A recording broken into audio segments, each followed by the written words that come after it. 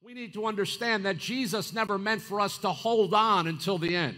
You know, I hear people all the time, Pastor, pray for me. I'm just holding, pray that I hold on. Well, I tell people, don't hold on, let go.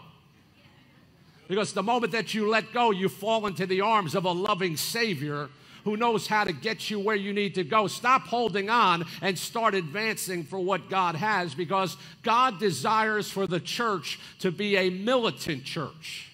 And you're not going to hear this message at First Church today, but I hope today you go out of here radicalized. I'm trying to radicalize some people in the body of Christ to rise up and understand what God has placed on the inside of them, because the Bible says in 1 John 5:4, whatever is born of God, and if you've been born again in the family of God, you have a new nature, and that nature is an overcoming nature. Whatever is born of God overcomes the world. And this is the victory that overcomes the world, even our faith. So I want you to turn to somebody next to you and I want you to tell them, you're an overcomer.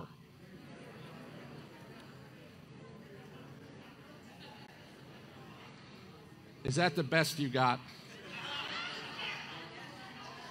I mean, I couldn't turn to somebody next to me and say, you're an overcomer. You're an overcomer. I mean, when I say it, I've got to say, I'm Italian. I know we're passionate people by nature. But I mean, I've got to say, you're an overcomer.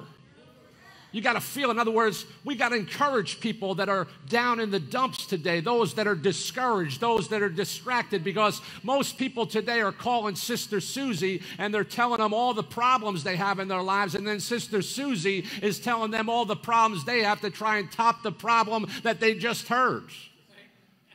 Because misery loves company, right? But how about us being encouragers and exhorters? And when we hear someone that out of the abundance of their heart, they say things that maybe they're going through a difficult time, and I'm not making light of that if that's you today. But I want you to know today that you were born of God to overcome whatever situation it is that you are facing. You're called to overcome disappointment. Does disappointment come? I deal with it every week. And I say, bring it on. I know it's going to come. But I've got to overcome disappointment. Does poverty show up sometimes in our lives? We've got to overcome it. Does disease show up sometimes in our physical body? You better believe it.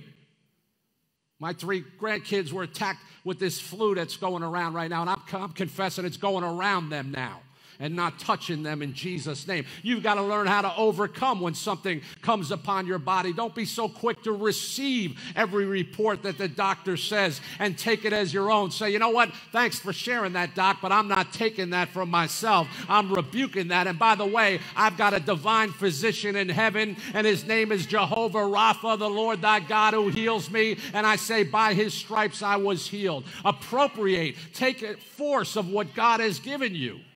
That's what a militant church does. We've got to overcome depression.